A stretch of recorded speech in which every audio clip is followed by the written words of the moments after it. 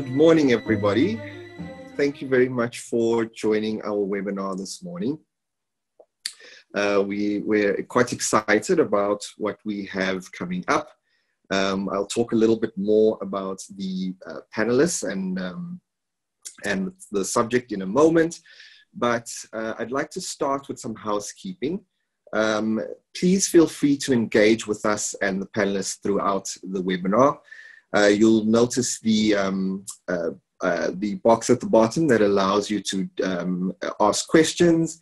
Please do submit your questions there, and we'll try to ensure as many of those are responded to as possible.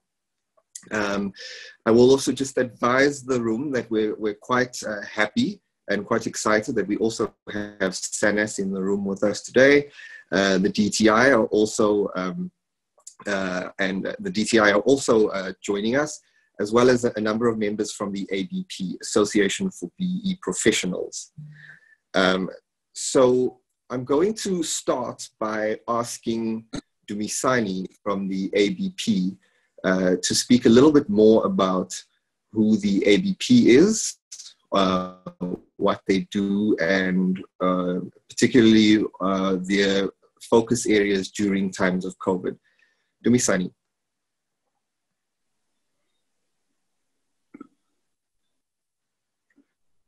You're muted, Dumisani. Thank you. Good morning, colleagues. Thank you, Lee, for the opportunity, and greetings to the moderator.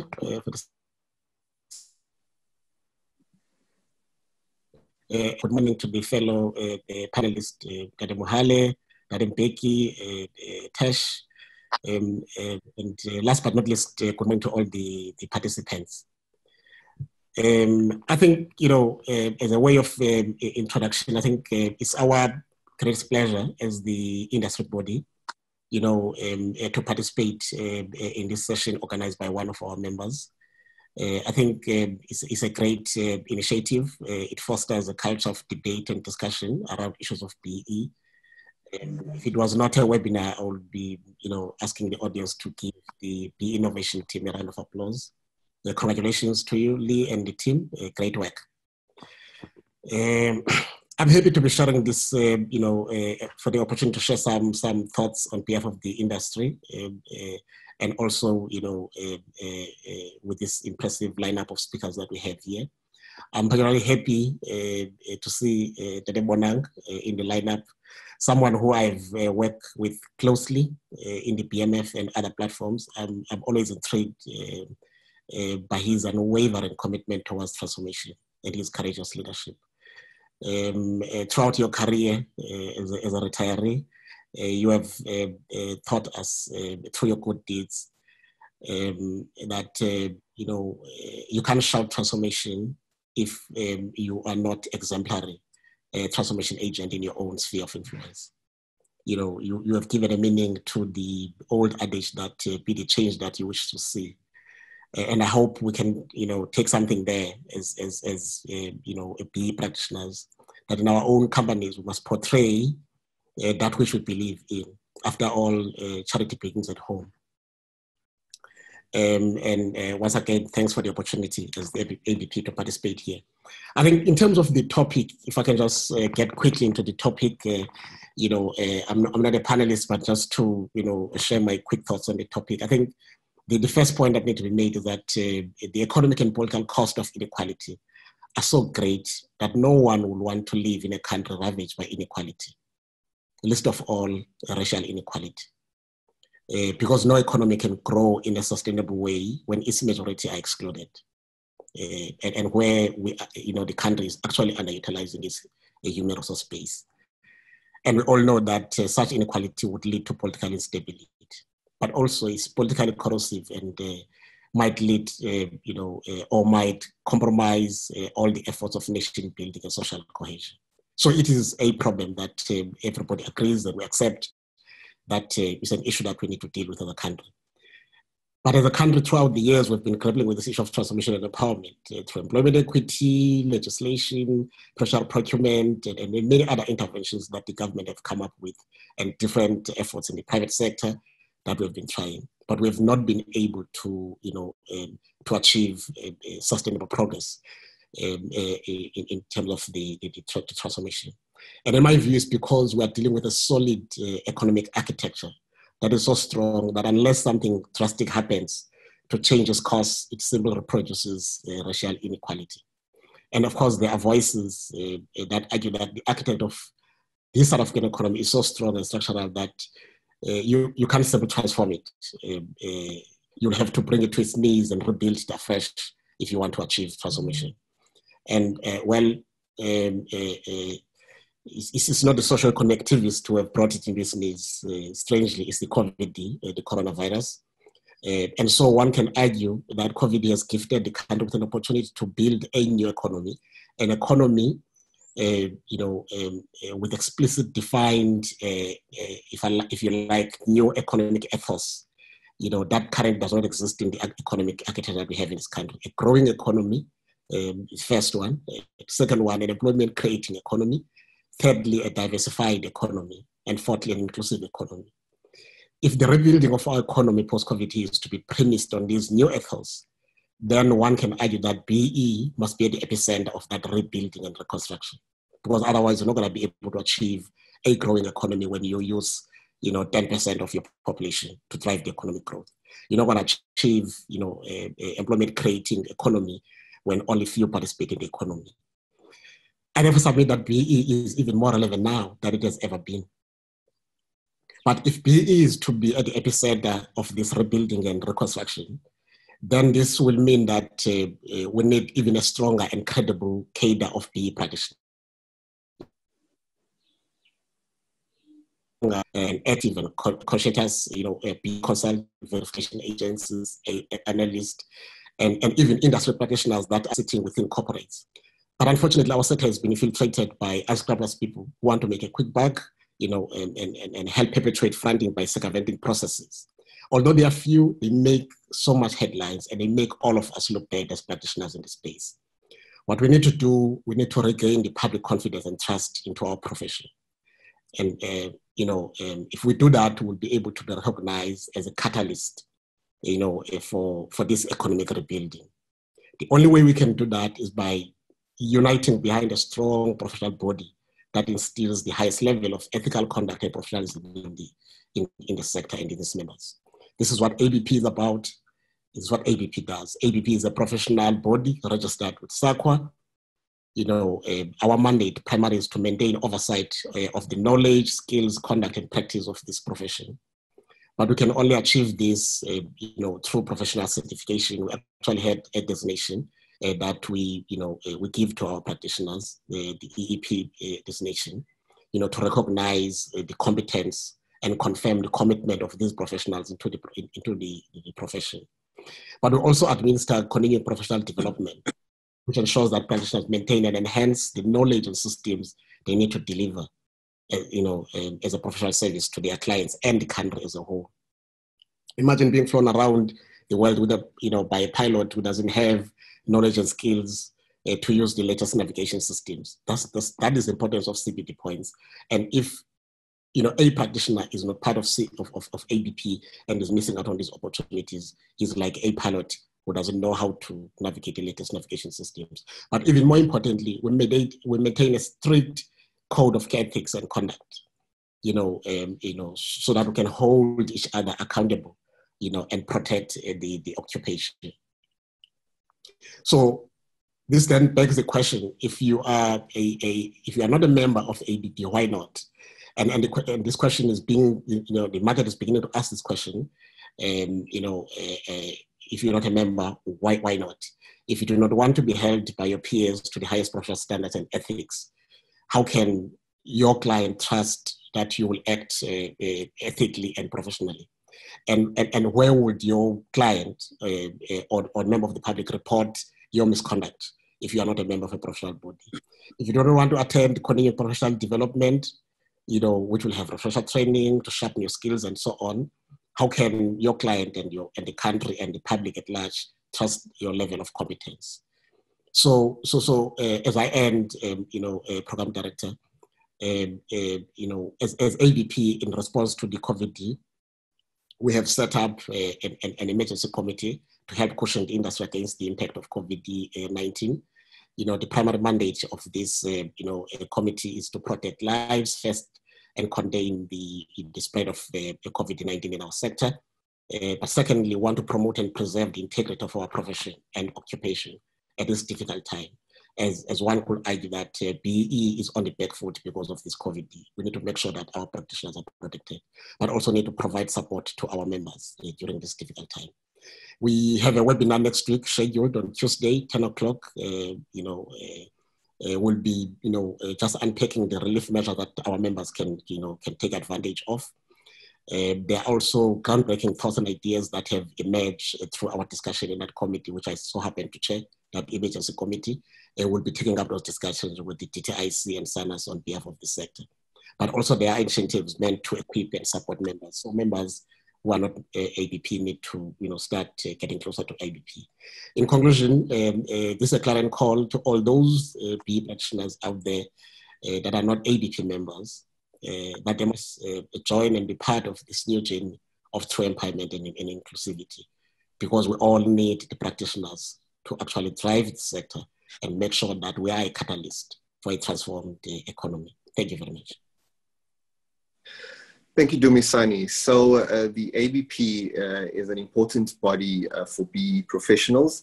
So please do, if you're not a member, please do take a look at them and make sure that you join as well. So who's BE Innovation? We're a BE and transformation consultancy. We handhold our clients through the BE process to help them ensure that they're not just compliant with BE, but that we implement solutions that try to positively impact your bottom line, but more importantly, also make a difference to people who need it the most, the people in society who are disenfranchised many times by no choice of their own. We also help companies implement the YES initiative, and we also ensure that your skills development and your CETA submissions align with your BE requirements so that you can not only claim grant funding, but you can also get as many points as possible from your BE scorecard. So with that, I'm going to hand you over to your esteemed panel moderator. She's the CEO of the Pietermaritzburg and Midlands Chamber of Business. And we're very grateful that she agreed to run this panel for us as well. She's done many other events and panels for us in the past, and she's really great at what she does, and you'll see why we keep choosing her. Thank you very much. Melanie Veness, please, from here, all yours. Thank you very much, Lee, and welcome to everybody. I don't know why Lee keeps thanking me. I come from strong Irish heritage, so debate is like a sport for me. It's something that I enjoy immensely, and so it's a privilege to be here today, especially with a panel like we have with us. A panel that disagree on particular view, which is really important, because if you hang around with like-minded people, it doesn't really ever drive any growth in anybody. So I want to start by saying there are three things that that actually drive me crazy: injustice, dogma, and illogical rules. So these are the things that set me off. I want to start by just saying that, reminding everybody that the truth that you hold is chosen. You choose your particular perspective on things, and a lot of people hang on to that. So I'm going to invite you today to do something that one of our panelists, actually Moeletsi, once said to me that I've never forgotten, and that's always stuck with me, and that is that if you're going into a situation of potential conflict, or a situation where the person holds an alternative view to you, go in being 100% prepared to be convinced of the other person's point of view. And if at the end of really listening, you're unconvinced, then prepare yourself to convince. So I invite you today to come in with that mindset, and to bear in mind that I'm here to poke the bear, and poke the bear I will. So on that basis, I'm going to invite our panelists to introduce themselves. Tash, a lady after my own heart, passionate about empowering the youth. Before you come on, I just want to say that this is not a debate about whether this country needs transformation. It's not a debate about whether it's okay to have the kind of society that we have that is the most unequal in the world. I think we can all agree that it's totally unacceptable. And a debate really is whether we're on the right path to solving that. Having said that, Tash, may I invite you please to introduce yourself? Thank you. So I'm Tashmia Ismail. I'm the Chief Executive of the Youth Employment Service. My initial training in life was in the medical field, so I'm a scientist at heart, and then went on to do an MBA and taught at several business schools in the States, in the Netherlands, and in South Africa at Gibbs. And a big subject area that I went quite deeply into was inclusive business. How we can use business and the performance and metrics of business to try to drive development. So it was part of this whole global thinking around sustainability, capitalism for good, business for good, and the BE codes are a lovely vehicle to be able to institute that kind of thinking, a new form of capitalism that isn't just about for-profit motives of an organization, but really how an organization grows in tandem with the society that it operates in. Now, I'm not a fan of the entire BE scorecard or the entire model. I do think it gets wrapped up in a lot of detail that makes it difficult to apply in some cases. But I think that there are elements of the BE scorecard that can be powerful drivers and incentivize business to make slightly different decisions about the way they drive business models. Our dean at the business school used to always say, and Bonang knows Nick Benedel well, he was the previous dean of Gibbs Business School, and he would say, you can't have a company without a country. And the Youth Employment Service was created as an innovation between business, government, and labor, to say, how do we incentivize and reward businesses for behavior that drives inclusivity? And so the government gazette on the BE amendment allowed the Youth Employment Service to come into being. And this rewards companies with 1 or 2 levels on the BE scorecard if they're investing in jobs for Black youth. 1-year work experiences for Black youth. Now, we know that a 1-year work experience is a powerful mover for a young person. Many employers need to see a young person de-risked before they're willing to brave the labor laws and take them into their organization. So that year of work experience with a CV and a reference letter has empirically been shown to dramatically improve the chances of a young person getting employment beyond that. Psychologically, this year for a young person who's never been in the workplace is also a really important psychological mover for the young person to understand that they belong and can participate in the world of work, and breaks the drought in many cases where young people just can't get that foot in the door. So we've, through this amendment to the codes, which we worked on with the DTI for about 1.5 years, through these codes, we've been able to create over 35,000 employment opportunities for youth within the space of 16 months. That's a big number. If you know the South African economy and you know the numbers, 35,000 jobs in the space of time is miracle work. This puts 1.4 billion in salaries into youth wallets across the country. And we know that youth wallets have a big multiplier because they spend locally. So it's a great way to drive inclusive growth by allowing young people who are shut out of the economy a foot into the economy. Now, prior to my Yes work, I authored several case studies, not just in South Africa, but globally, wrote a book called New Markets, New Mindsets. And all of this work showcased companies growing local economies, growing communities, growing incomes in communities in sustainable fashion, and at the same time growing their business. And we see in the BE codes many vehicles and tools to be able to achieve the same thing and get your company rewarded for it. And yes is built exactly like that. You can be doing the right thing. You can be driving employment numbers. You can be putting money into youth wallets at community level. Those jobs in turn have social impacts. A lot of our youth jobs are in the healthcare sector, early childhood development, food security. And you can be growing your company's BEE level, which opens you up for a whole lot more opportunity. So that's a little bit about my history in inclusive business, the youth employment service activity, and the impact that we've had so far.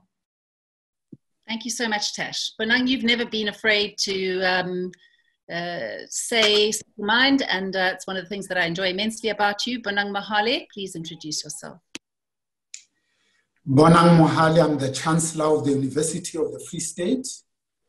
I am a professor of practice at the Johannesburg Business School in the Faculty of Business and Economics, and I am the chairman of the BBBEE Group Limited. Thank you, Melanie. Appreciate it. One of my favorite people in the world, Moeletsi Mbeki, who probably doesn't need much of an introduction, but I'm going to invite him to introduce himself anyway.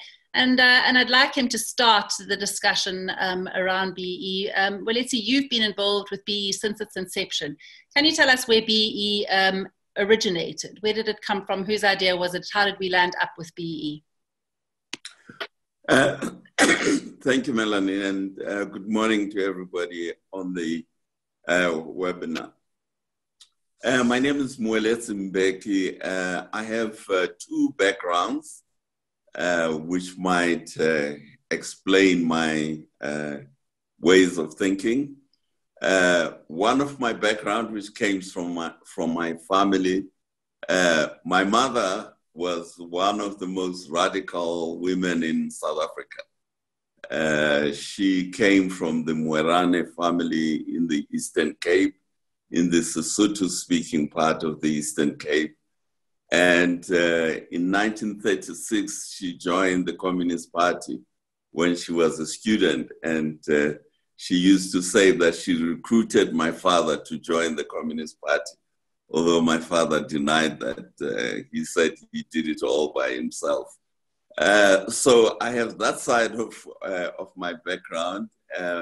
My parents owned a general dealership in the Transkei, just outside Duitwa. So we have a business background. We have both a communist background and a business background. In terms of my training, I studied building and building management in the United Kingdom. And I worked in the construction industry there with the big construction companies. Somewhere in the 70s, I worked for the Tanzanian state-owned enterprise. That was my first encounter with state-owned enterprises and my first taste of corruption in the state-owned enterprises. So the corruption you see in the South African state-owned enterprises, I can assure you is a very traditional African thing, this corruption. My state-owned enterprise I worked for in Tanzania was of the building professions, architects, quantity surveyor, and so on. And I was a quantity surveyor in that. And one of my encounters with corruption was the general manager. I was a quantity surveyor for a barracks, for the building of a barracks just outside Dar es Salaam. And the general manager of the company used to take cement from the barracks construction site to go and build his own house. And so I complained to him about it. So anyway, that was part of my training. But I'm also a sociologist. So one of my specialties is the economic history of South Africa, which is a subject which has always interested me. So to cut a very long story short, one of my main occupations was after I came back from exile, I was head of communication for COSATU for 3 years from 1990 to 93. And then I became an entrepreneur on my own. One of my jobs was as a political analyst for Nedbank. So for many years, I did presentations to asset managers in South Africa and in the United Kingdom on behalf of Nedbank. I'm also a private entrepreneur. I set up a construction company. We built the Sheraton in Pretoria. And by the way, this was not a BBBEE company. It was owned by myself and my partner, Moeletsi Mbeki and Josh Nkosi. We set up the company and we built the Sheraton. We built part of the huge prison in Louis Trichardt. There's a 3,000-bed privately run prison in Louis Trichardt. Our company, which was called Makosi Holdings, built 1,000 of those 3,000 beds in the prison, which was a bit ironic since my father spent 25 years in prison on Robben Island, but that was one of those things. But now this was a democratic prison, which is a high security prison in Louis Trichardt, now called Makada. There's another prison like that in Bloemfontein, another one in Kokstad. These are privately run prisons under the government supervision.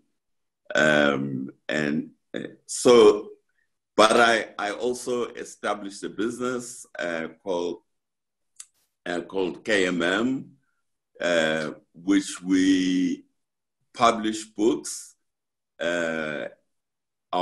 Our latest book is the biography of Robert Sobukwe, which is a new biography by Tamika Plaki. We also published a book on the economy of South Africa by Philip Berger. The Professor Philip Berger is head of the economics department at the University of the Free State. But we published other writers. We've done a history of Forte. We've published a biography of Sam Mutsonyane and so on. Now you asked me where I first came across BBBEE. Well, I came across BBBEE in 1991 when I was with COSATU. We were monitoring what initiatives were happening in the country about changing the economy of South Africa. 1991, in terms of the economy, of course, these were very heady days. It was the beginning of CODESA, and COSATU was part of CODESA, of the ANC negotiating team. So I monitored what big business was doing, and they had something called the D Group, which was convened by a former journalist of the Transvala called Otto Krause. Otto Krause had been editor of the Transvala. The Transvala was Verwoerd's newspaper, by the way, but he had called for the release of Mandela, and so he was fired for his trouble. Anyway, he set up this D Group, D for Development, and the big captains of industry attended. I think there were monthly meetings at his huge apartment in Parktown North. And I attended, of course, on behalf of COSATU, to try and hear what these folks were plotting behind our backs. And one day there was a presentation by the then Director General of Department of Trade and Industry in 91. This was Steph Nodier was his name. And Steph Nodier explained that there is a new thinking about the way the economy is going. And there is something called Black economic empowerment that is being thought about, and that this is going to be, and he explains a little bit what it was about, a transfer of assets to Black people so that they can be part of the economy. So during the break, I went to Stephen Odier to say I disagree with this transfer of resources. What we need in South Africa is more entrepreneurs from the Black community. We don't need people who are acquiring existing assets. We need people who can create new assets and add value to the economy. Then Stephen Odier said, oh, by the way, this is not my idea. Here is the phone number of the man behind this idea. And the man behind the number was a guy, the brother of the then Minister of Finance, Baron du Plessis. And the brother was Ati du Plessis. So he said, you go and talk to these guys. They are the ones whose idea it is. So when I phoned Ati du Plessis and I arranged to meet with him. So I had a meeting with him and Dave Brink, who was then head of Marion Roberts. It turned out that these two gentlemen were working for a company called Suncorp. Suncorp was the industrial division of Sanlam. And so they gave me tea and biscuits and explained, and I explained to them why I don't agree with their model. I said, we need a model that will give us entrepreneurs, not a model that will give us rich men who are not entrepreneurs. So they listened very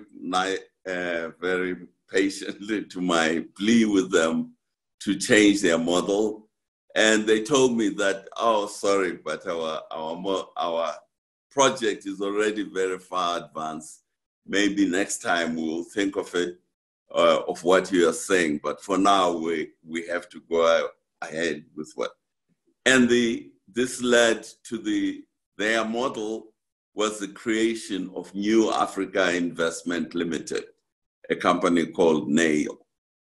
The model was that they selected a number of Black leaders, anti-apartheid leaders, to buy, and I put buy in inverted commas because these guys didn't put any money since they didn't have any, to buy Metropolitan Life. And Metropolitan Life was restructured. It was a listed company into high voting shares and low voting shares. And the new Black owners, who were led by Dr. Motlana, acquired the high voting shares, which were about 10% of the actual shareholding of the company. But in order to acquire that 10%, it was facilitated for them by ATI to go and to get a loan from Industrial Development Corporation, IDC. So that's how they bought their 10% of the shareholding in Metropolitan Life. So that was, in a way, the first Black economic empowerment. Now, what was the thinking behind that? The thinking behind that really was to get a buy-in from the Black leadership, like Dr. Motlana, Simon Tsonyane, Dihang, Museneke. They selected the Black leadership at the time, and to get them to embrace the capitalist system and to buy into the capitalist system by becoming rich men themselves through this model. Now, my objection, as I said we need entrepreneurs.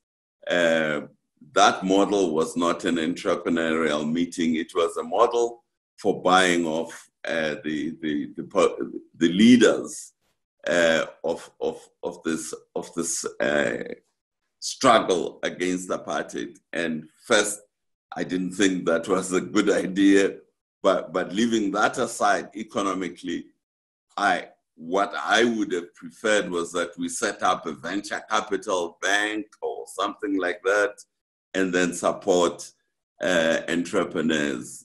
So that was my model.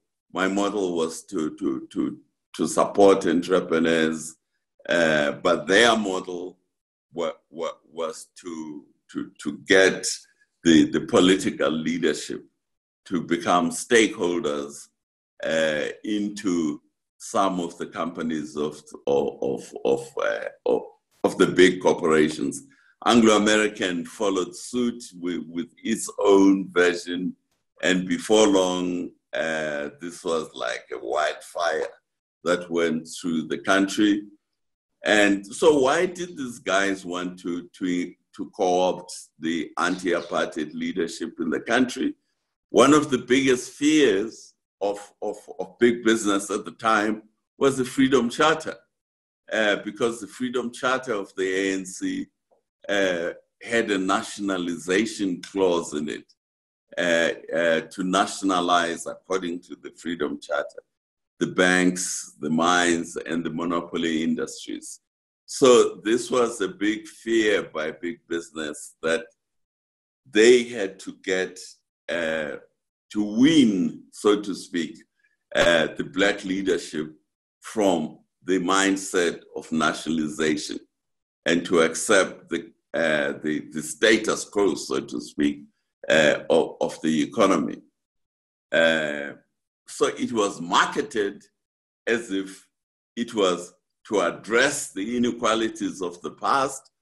And it has been, I must say, a wonderful marketing game. I wish I can get the people behind that marketing strategy to market our books, because we would sell millions and millions. It's been a fantastic marketing, the Black economic empowerment, because the whole political agenda behind it, which is the co-option of the leadership of the Black people, has disappeared completely. It's been whitewashed, washed out of the thing. And what do we have today? We have a totally untransformed economy of South Africa.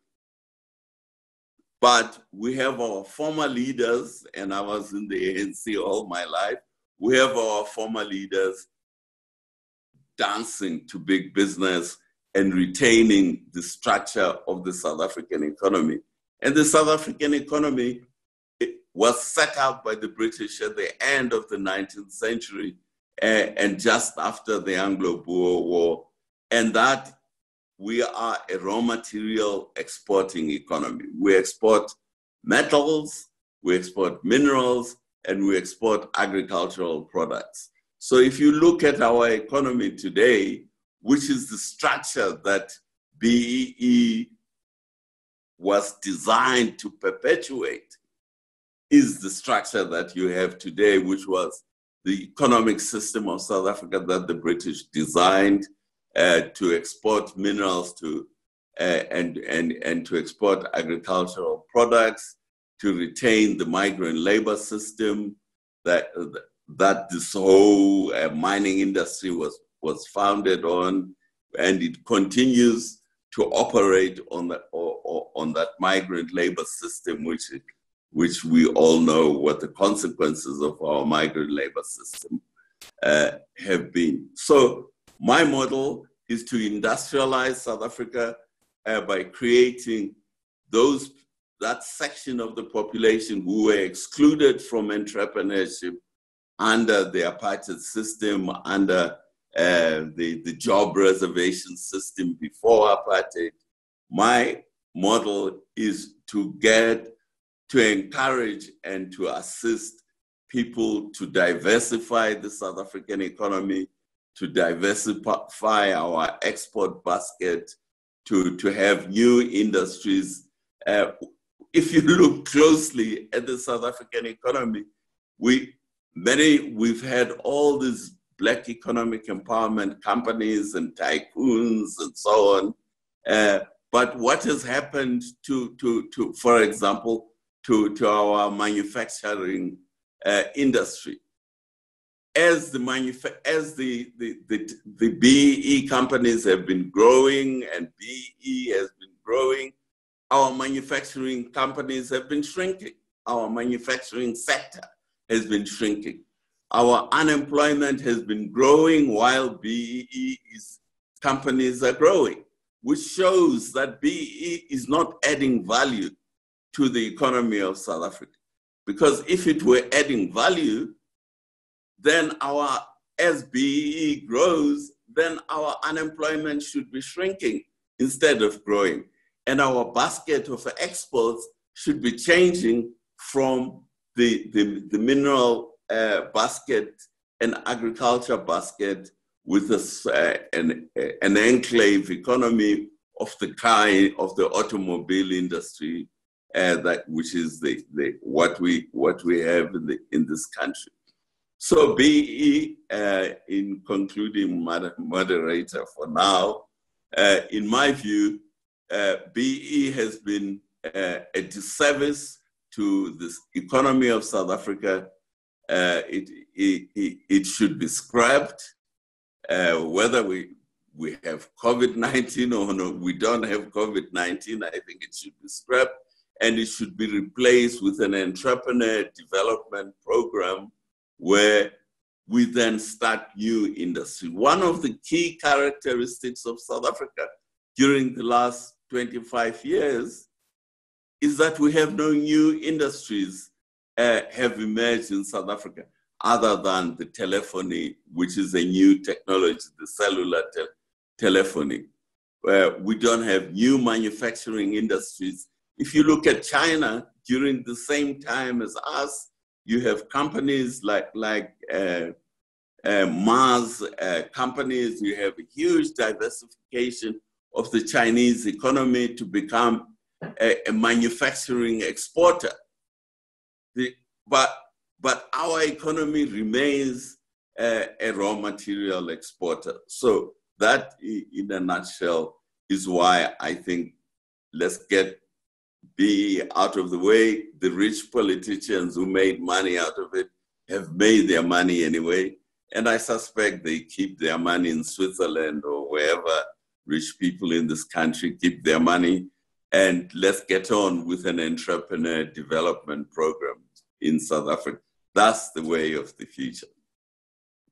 Thank you, Moeletsi. In view of what Moeletsi said, Bonang, there are people that have undoubtedly benefited from the implementation of BEE that have become exceedingly wealthy. And it appears that there has been a lot of good that's been done in terms of the middle class of South Africa. But in reaching the really poorest of the poor, is BEE, in your opinion, having the desired impact? Is it having the impact that people intend for it to have?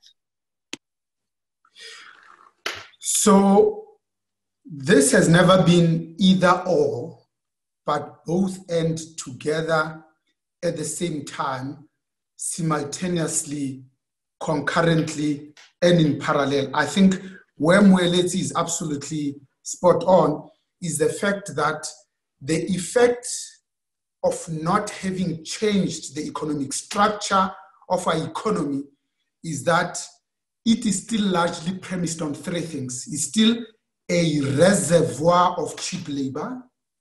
Number two, to export the gold and the diamonds to our colonial masters, mostly to London. And then lastly, London to determine the price, even though this is our own commodity. So where I come from, really, for me, it's the fact that, like the National Occupation and Safety Act being the law today that is unaffected by COVID-19, so is BBBEE. It is the law, and our job is to comply with it whilst questioning how it is being applied.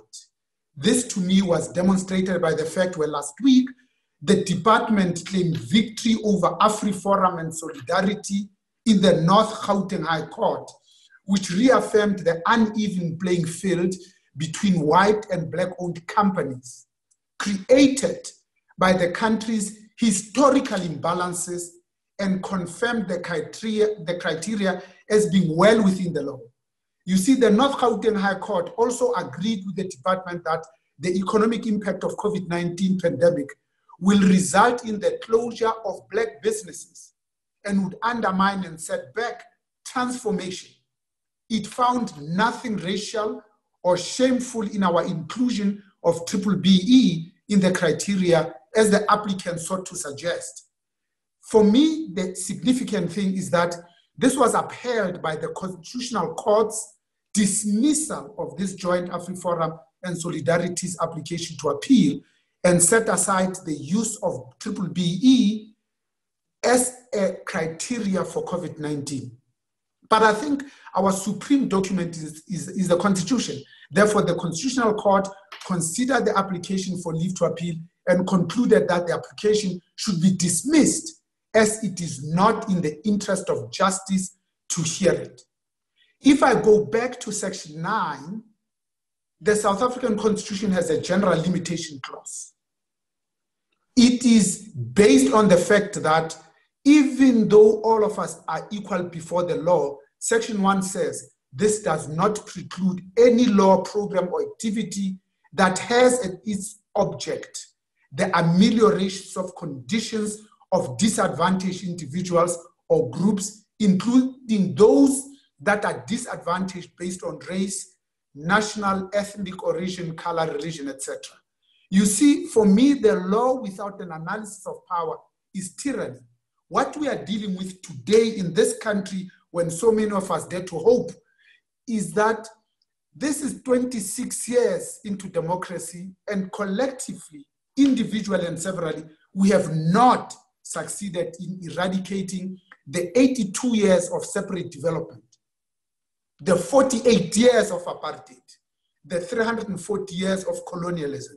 This is despite the fact that not in the main body of the Constitution, but in the preamble, the South African Constitution, and I talk about the royal we, implores all of us to recognize the injustices of our past.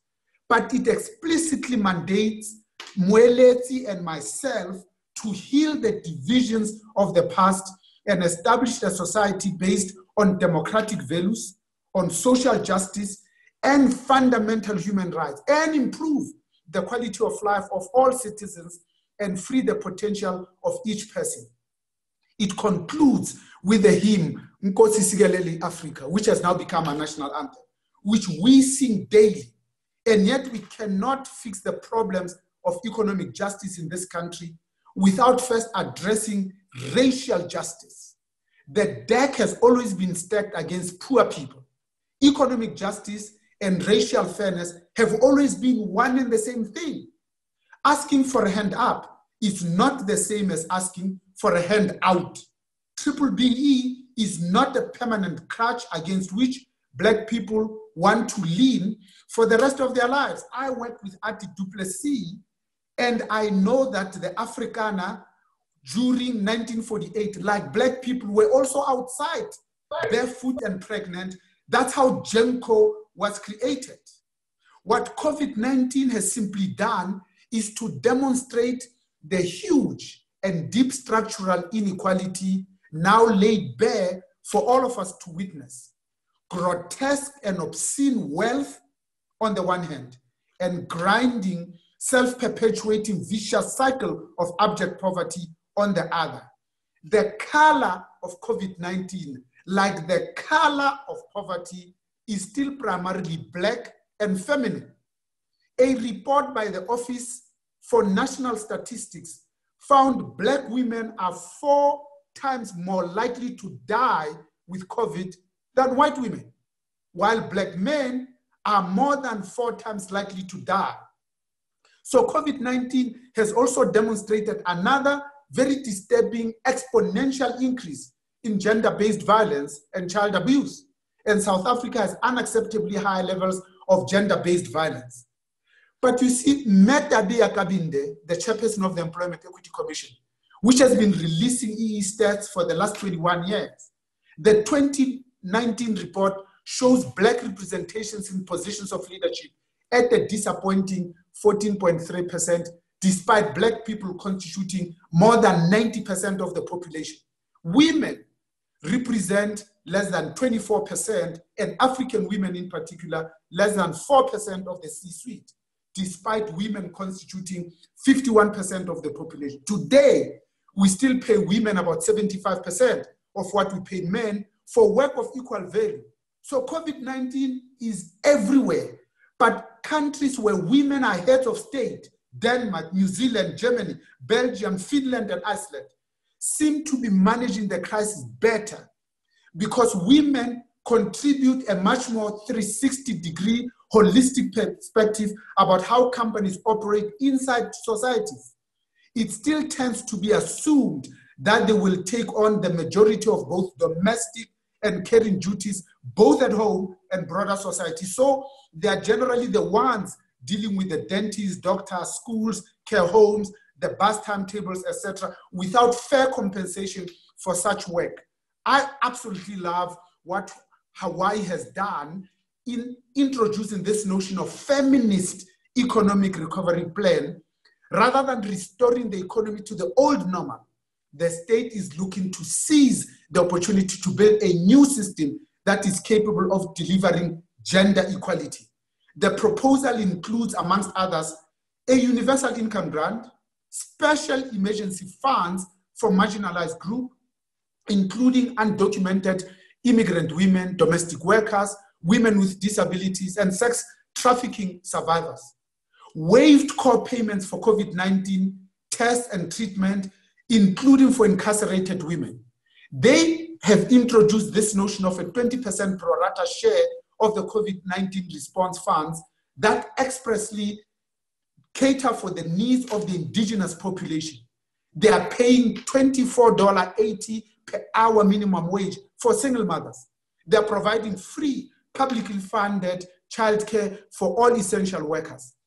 For me, Melanie, 4 decades have passed since management consultant Marilyn Loden coined this phrase of the glass ceiling to describe this invisible barrier blocking the way for women to progress to senior positions.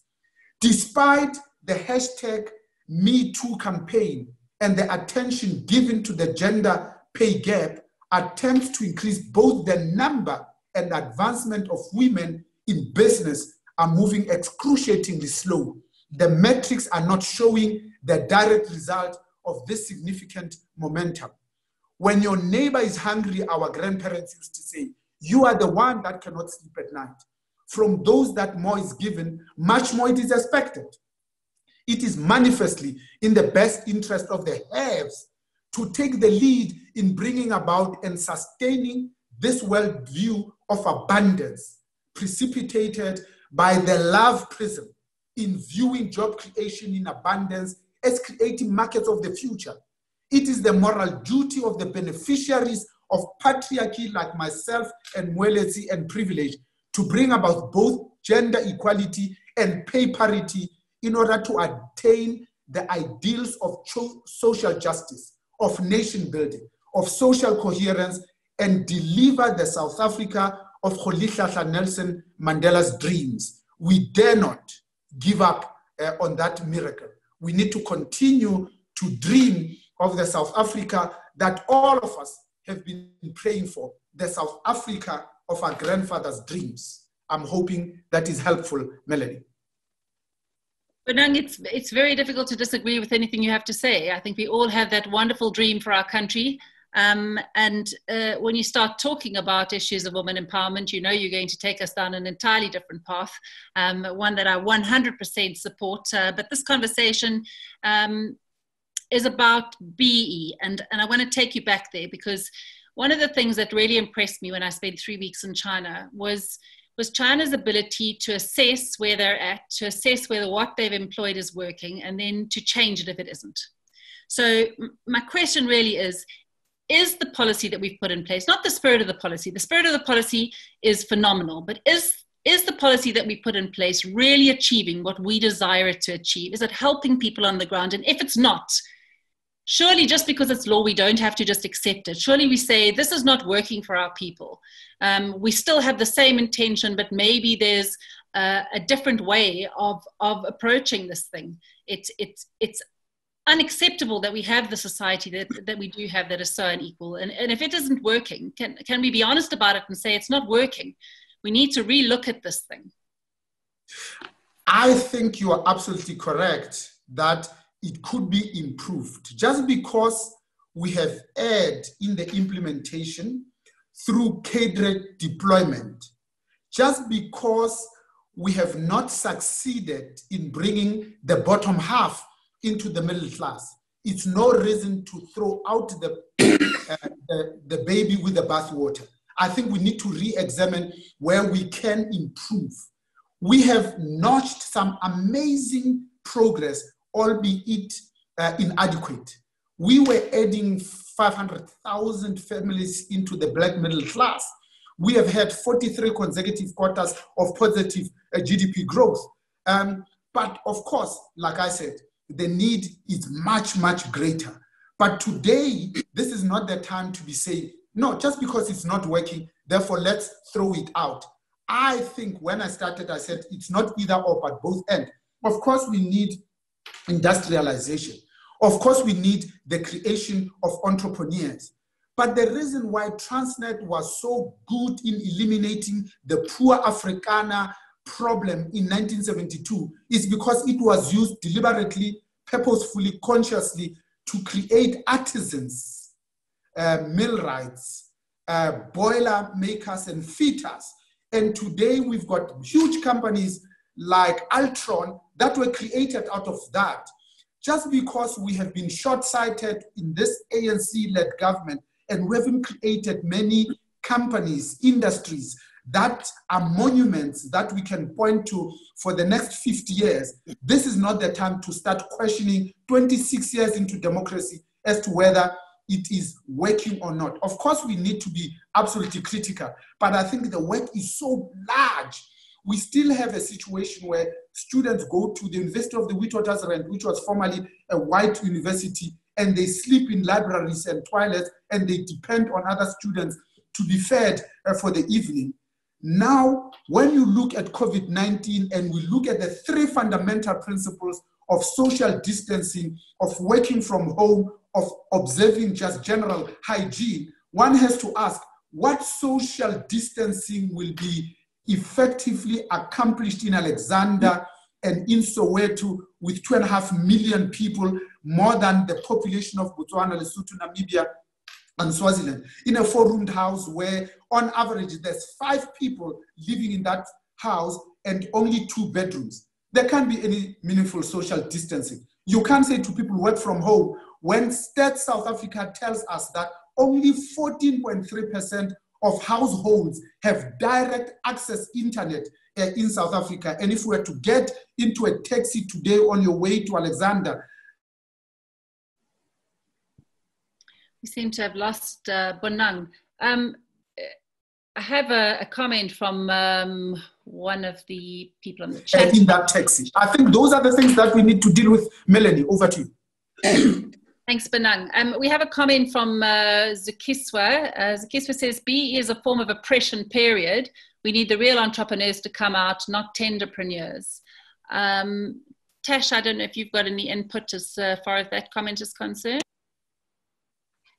I mean, I'll address that comment, but I think, you know, you had, Melanie, you brought up a really important point, which was being able to iterate and change things. Bonang said, don't throw the baby out with the bathwater. This to me speaks to the way we've got to approach policy. You know, in China, you've got a one-party state. If the state has a plan and they want it to go ahead, there's nobody that stands in the way. There's no dialogue with society and communities and a whole lot of stakeholders. It's a decision and it's made. But I think what we can do is, in terms of making BEE work better, because there are elements of it that can drive the entrepreneurship.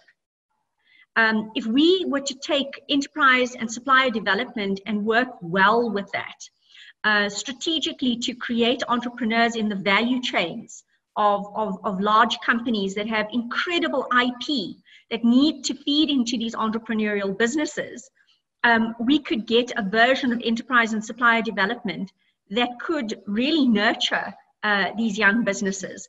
But it's the way in which we are dogmatic around the policies that are in place, that we must defend them to the death, rather than saying, let us try to iterate, let us try to use some of these modern innovation techniques like lean business model. Teach this to policymakers. How do we get into a room and workshop how we can take something that's old and modernize and put it into context? So if we look at South Korea, they established what we call creative councils. It's in Europe, the innovation literature calls this regional innovation systems. And what you do in these models is you take large industry leaders who have pooled massive amounts of intellectual property, technologies, competitive behaviors, and you allow them to create a community of practice with smaller businesses in that region. And there's a transfer of skill around competitiveness and technology that goes into the smaller businesses. And this is what we need. Entrepreneurs, yes, they need basic business literacy skills. They do need capital. But most importantly, they need access into a market, and they need access into the competitive technologies that the industry leaders have. So I still believe that within BEE, we have tools to facilitate that kind of regional development and development of businesses on the competitive front and the technology front. A lot of what we focus on is just the capital or the contracts, which is often a repackaging and not an industrialization going on where we start manufacturing from scratch. I'll go and buy this from someone, I'll put a price tag on it, and I'll on-sell. And BE done in that way is not going to work. But if we have real, genuine enterprise development that's going on, that is how we can create new classes and cohorts of entrepreneurs in the country.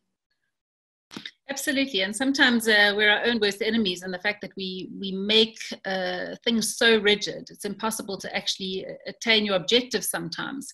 Every single investment engagement that I've ever gone to overseas, any B2B kind of environment, people have always said, yeah, but you've got BE, because if you look at the investment environment, people can invest wherever they want to. They're going to invest where it's most conducive for them to be able to make a profit. That's how they work. If we put in place so many restrictions, then we're not the top choice in that place. We want to change our economy. So surely it makes more sense to incentivize it, to roll out the red carpet, to be competitive, and to say, if you achieve X, Y, and Z, then we'll incentivize it to this degree. Moeletsi, what are your thoughts on investment in BEE? Well, my own view is that we have to develop an ethos of an integrated society in South Africa. We have to get away from advantaging this racial group and disadvantaging that racial group. If we operate like that, we will never get anywhere. We have to have equality amongst all South Africans, irrespective of their race, and the issue of our past. We can spend all our lives crying about the past. When I go to China, and I have worked for a Chinese company, I was a consultant for 5 years to Sino-Steel in Limpopo. The Chinese are focused on how to make China work. They are not focused about crying about how Japan exploited them and therefore they must get reparations from the Japanese and therefore Japan must give them X, Y, Z. So to me, I think what is important for South Africa is we must build a common South Africa, a common community of South Africa. And that is a priority.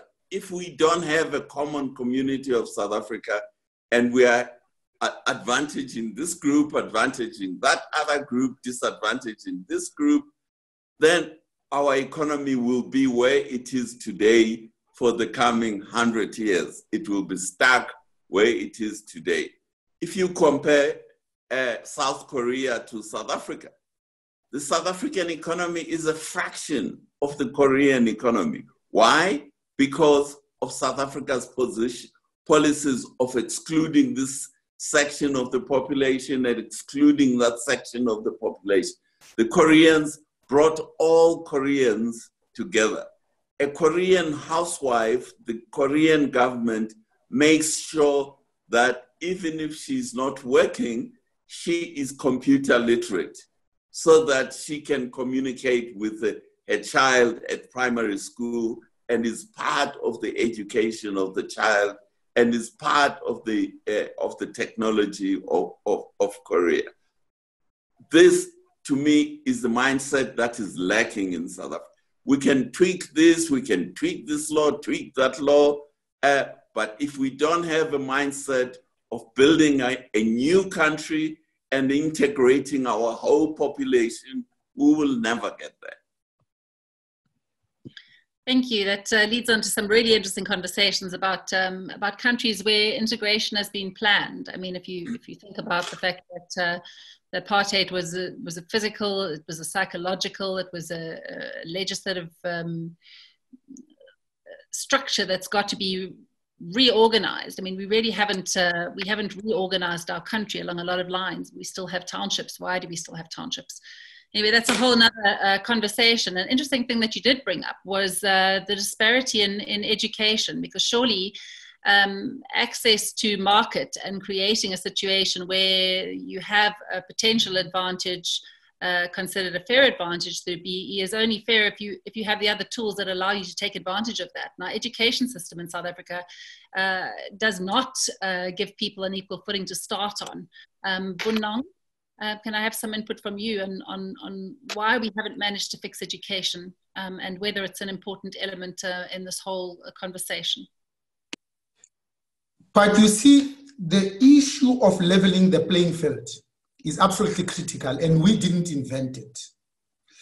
After the Great Depression in the US of A, they came up with this notion of an acre and a mule to try and deal with the issues of colonialism. During the martial law after the Second World War, when the economy of the whole of Europe, now called the EU 28 member state, to try and deal with that devastation. In Malaysia, we had the Bumiputra experience, after which part of our own constitution is drafted after, because they were realizing that the indigenous Chinese people were actually owning and commanding the height of the economy to the exclusion of the indigenous Malay people. Singapore does exactly the same thing. Canada's constitution had to codify in law the percentage representation of women. Therefore, you can't run away from the fact that we need some interventionist strategy, because if you leave it only to nature, you will have what we have today, 26 years into democracy. White male Afrikaners are still occupying 79% of the C-suite. And yet the majority of women and Black people are still languishing and asking for food parcels in informal settlement. The issue of education, as you ask, Melanie, is absolutely key. And even education, this education has been fixed primarily because for years, you see, the design of apartheid education was to ensure that we never teach an African child mathematics so that they never rise above certain forms of labor. Only now are we trying to equalize that, therefore totally ignoring this 350 years of exclusion and say, no, no, no, we are now equal. Everybody has boots and shoelaces with which they need to pull themselves up with, totally ignores reality. Education matters, not only because after 30 years, you can get out of an informal settlement and be able to afford a house in the leafy suburbs of Bryanston, purely and simply because you have earned it to deserve it. Education is the greatest leveler, purely and simply because now, with the removal of the apartheid system, we are now getting to a system where we say, can we prepare our own kids for the fourth industrial revolution? There is no way that we are going to say, oh no, for us to be this nice rainbow nation of Mandela, today, 26 years into democracy, let's forget that for 350 years, for 48 years of apartheid, that the miners are still living in single-sex hostels, that the dilapidation in Nkandla and Emondlo in the dusty hills of KwaZulu-Natal need to be genuinely fixed and fundamentally absolutely uprooted before we build something that is meaningful and indeed of value. Melanie, back to you. Thank you, Bonang. So, I mean, you raised some really important things there. So we're saying, you know, BE also, although it intends to address the issues of inequality in the country, is some would say it's kind of run its course, and the people that have benefited from BE and the structural change that's taken place in our economy is going to perpetuate now. So people that are in the middle class, their kids get a better education, and so they'll perpetuate that cycle of ensuring that people in the echelons that they're in at the moment maintain those positions. But people that are lost, that are excluded from the economy, are not going to benefit from it. It's education that's going to make that change. So do we keep doing the same thing over and over, or do we look for a new way to include people in the economy? You brought up a really important thing about the fourth industrial revolution in the discussion there. You know, one of the biggest frustrations for me is that I recently secured funding from a corporate to train 30 agricultural graduates as drone pilots, which makes them employable tomorrow because of the applications for agriculture. I've got accredited training, I've got young people I've identified, I've got funding, and I can't train them because why? Because although the drone pilot training has gone through civil aviation approval, it isn't approved by the CETA. It's stuck in the CETA system, so people can't get their BE points. So I've got 30 people I can't train because of red tape.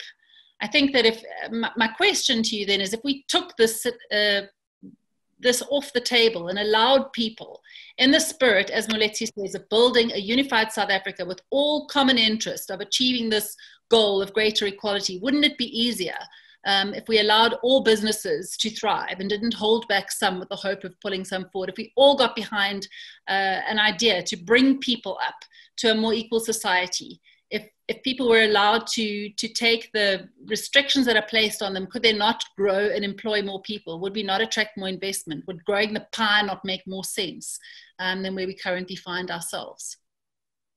Absolutely. But you see, we shouldn't cherry pick the things that will make South Africa work.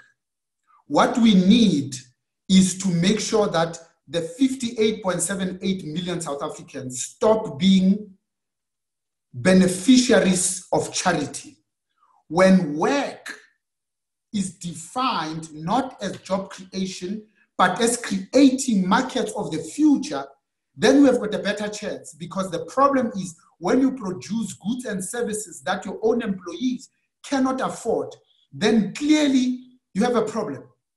When we speak about obscene wealth, this thing that we call summer place today, it's Palazzolo who bought a house of a neighbor next door for 36 million and then simply ravished it to the ground to create the modern garden for 36 million rand. We still have that happening today in Stellenbosch, and yet the majority of the colleagues in Marikana live in informal settlements, and we drive there every morning on our way to Lonmin without it pricking our conscience to say, what is it that we can do to mobilize the force, the impetus of business, to make sure that grown men and women that work at Marikana and indeed in Lonmin can have bricks and mortar as their own homes so that they can have their dignity back and their self-worth. The challenge in South Africa is exactly that, to say, how then do we ensure that in increasing the size of the pie, we don't continue to focus on the top 1%, owning 90% of the wealth. When we talk about equality, we're not just talking about income equality, we're also talking about wealth equality. And at the moment, the black majority have absolutely no assets. When we talk about land expropriation without compensation, the bigger agenda is about land reform, where the 2.5 million Soweto people can have just a title deed, and they go and leverage that to start their own businesses. That's entrepreneurship. But at the moment, they don't even have enough money just to buy a bucket of archer to sell at a profit so that they can perpetuate this commerce that is going on. The biggest constraint, of course, is skills, but the biggest constraints to small and medium enterprises is how do they access finance so that they can start their own businesses.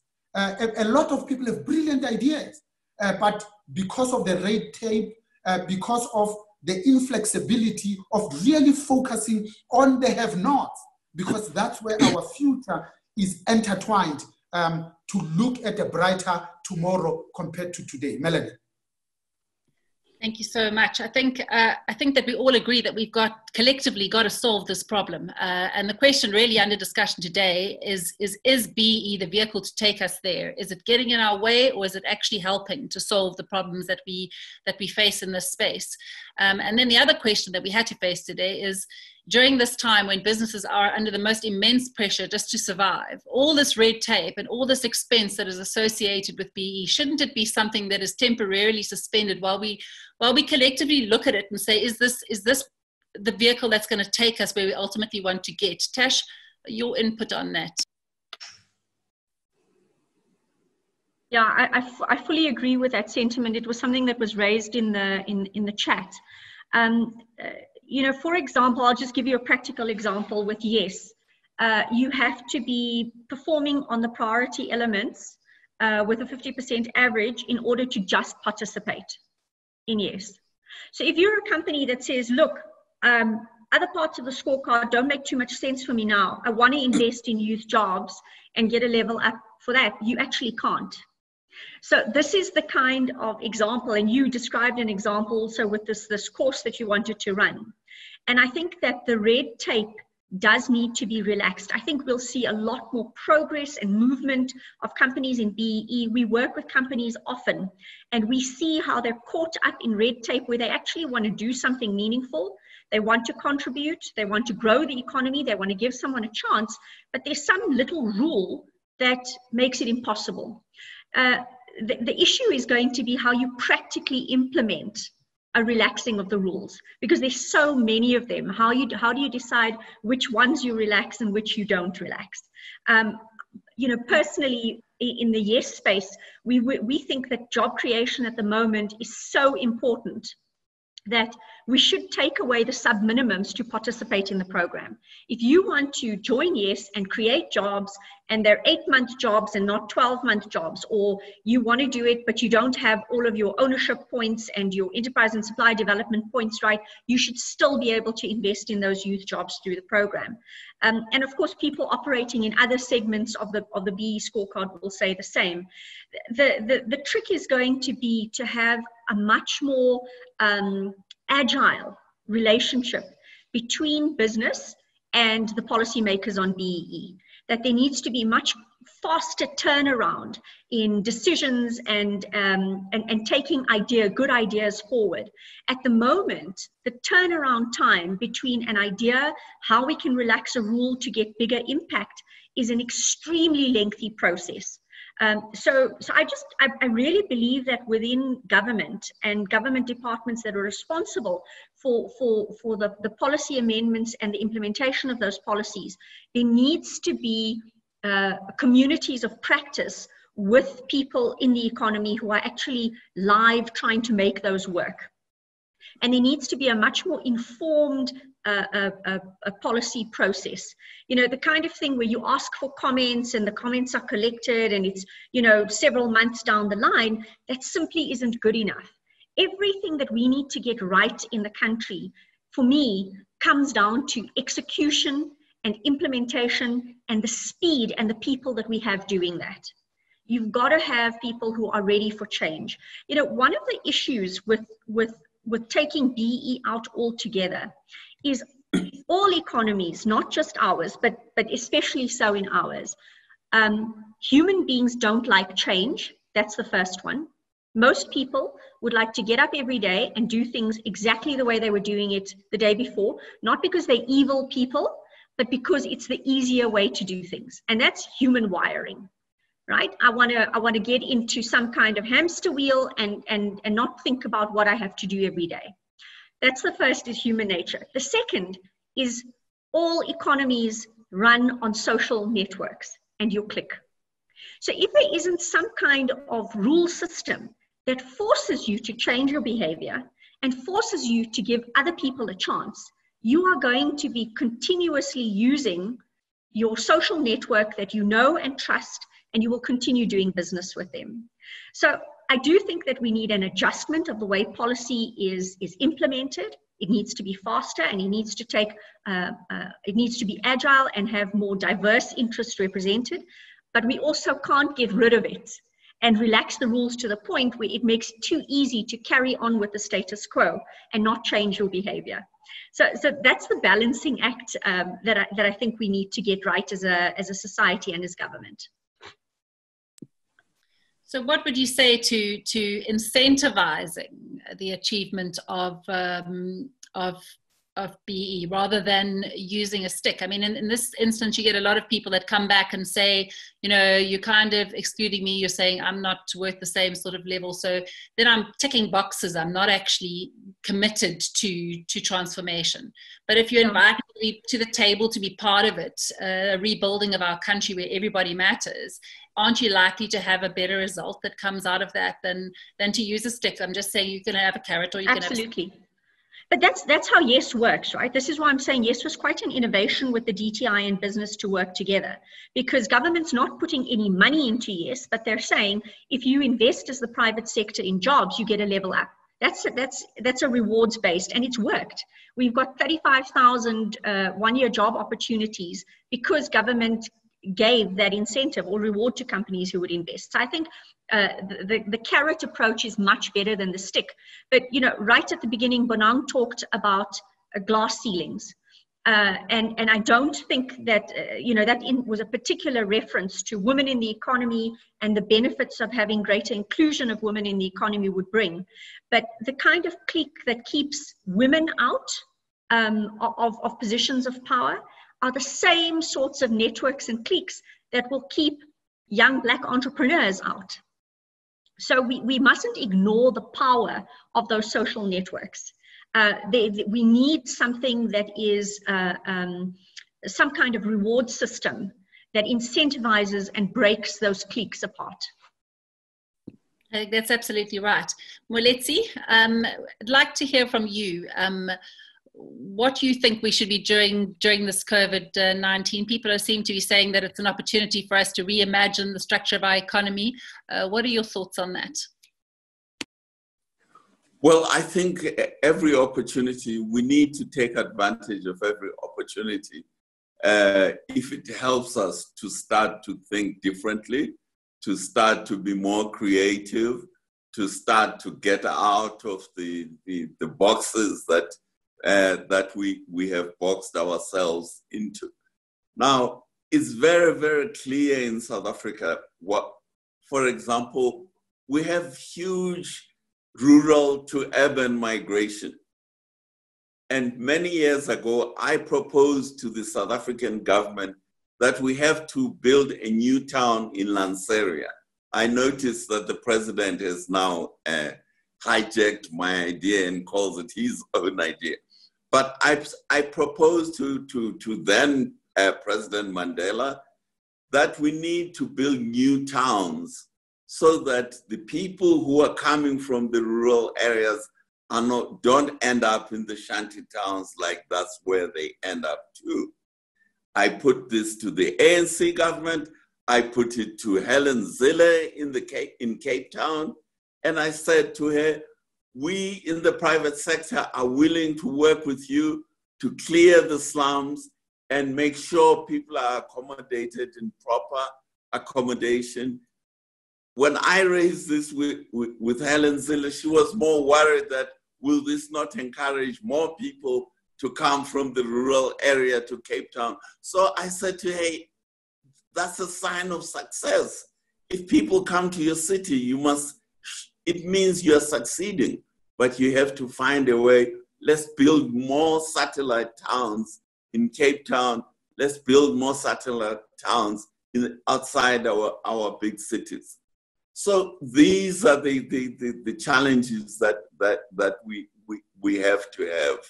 But my sad thing about South Africans, especially the middle class in South Africa, and I'm especially disappointed with the Black middle class, especially the African middle class, is they have totally forgotten where they come from. They have totally forgotten about the poor people in the rural areas, the poor people in the slums. What COVID-19 has done is this middle class now suddenly realize that if COVID-19 embeds itself in these poor neighborhoods, then somewhere along the line, it will come to their suburbs as well. So now they are starting to think, what should we do about the welfare of these people? But you know, their first thought is bring out the army. Let's bring out the army and station the army against the poor people instead of building the new towns, instead of setting up, for example, why don't we have members of parliament with constituencies? One of the huge problems this government has with communicating with people, and this has been said to them many times, if you don't have constituencies, people don't have an elected representative who they have elected themselves, who is their direct representative to the government. So these are the dynamics that are needed now. We have to have, you don't have constituencies because it's a nice to have. You have constituencies because it establishes a line of communication between the government and the people, that member of parliament who is elected by the people, and it doesn't matter what party they belong to. The people recognize that member of parliament as their representative, and then we won't be having army like the government is now having the army.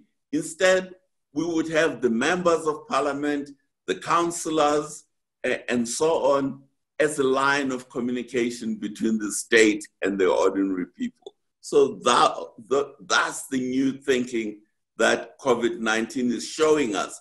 The army cannot make it possible for people to have social distance. You can have as much army as you like. You can have as many guns as you like. If you are living in a shanty town, you haven't got the ability to socially distance. So we have this. This is what COVID-19 is showing us, is that if there is to be a future of South Africa, and now the experts are telling us we're facing 40,000 people dying before the end of this year. This should never, ever have happened because we neglected the housing of the poor people in this country. And I'm not talking about theory. I have talked, for example, to Lindiwe Sisulu when she was Minister of Housing. I said to her, come with me, I will show you very good high-rise buildings for working class people in London. We should do the same thing in South Africa. Well-managed, high-rise buildings, you can build them quickly. You can do 3 or 4 or 5 bedrooms for people with bigger families and so on. She turned around to me saying, no, that's not suitable for us. but she couldn't explain why it is suitable for the working class in England, but not suitable for the working class in South Africa. So this is one of the problems. This is one of the things that COVID-19 is doing, is bringing, as they say, the chicken coming home to roost to the ANC government and the DA government in the Western Cape for neglecting the welfare of the poor people in this country. Perfect, thank you. BBEE Innovation, can we have the results of the polls that you've run? We can make those available, and then we'll, I'm conscious of time, so we'll have to do a bit of a wrap up. Should be temporarily suspended. We've got 40% saying yes and 60% saying no. And the other poll that you ran?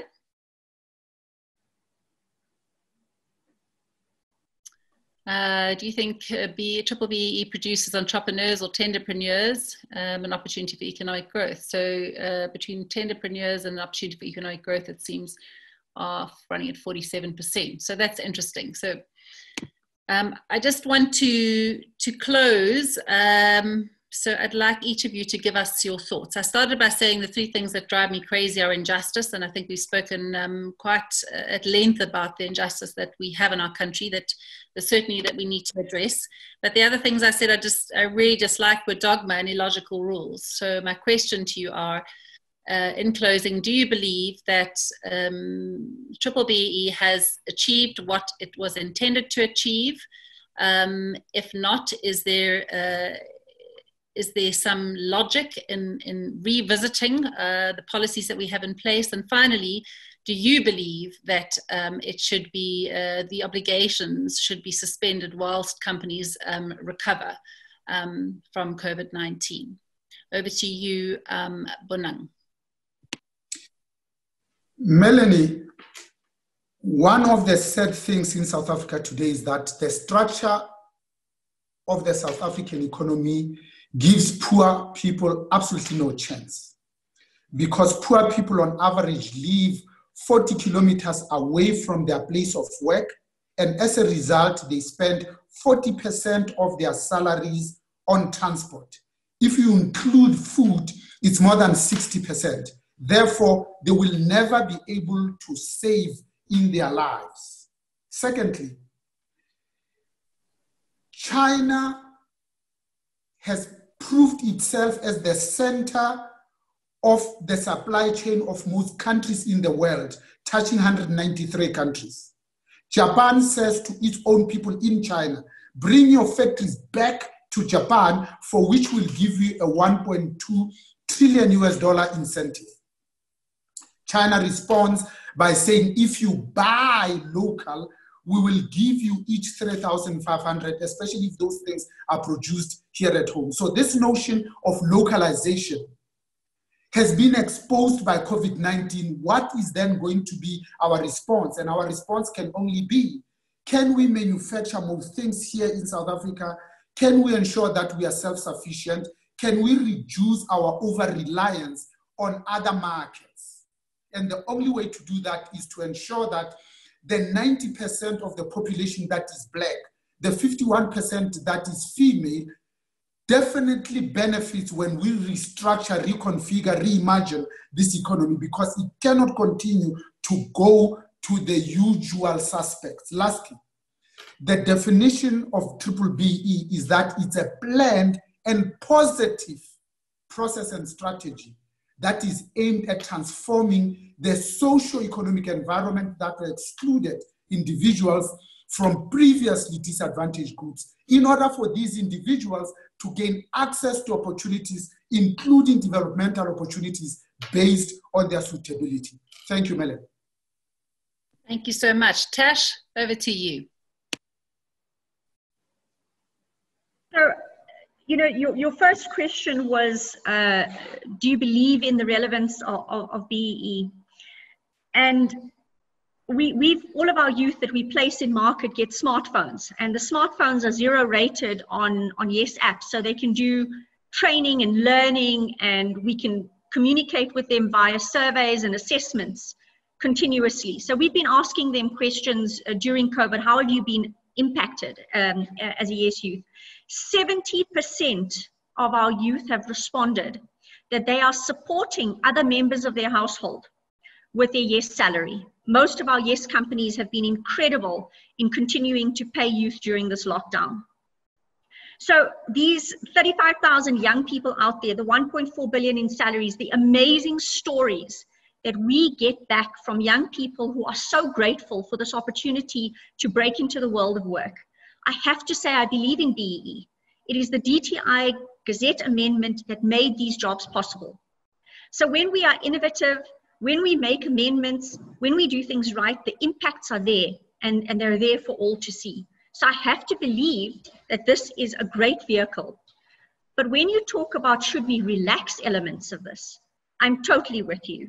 I think that in such unprecedented times, everybody, every business, every policymaker, every department needs to be looking at the way they've done things and the way they could be doing things. You are disconnected from your reality, and those are the worst types of policies and departments and businesses who do not adapt and change and say, how do we do this better given the circumstances? I think that if we relax the rules to make it easier to comply, we can actually use BEE really cleverly during this time.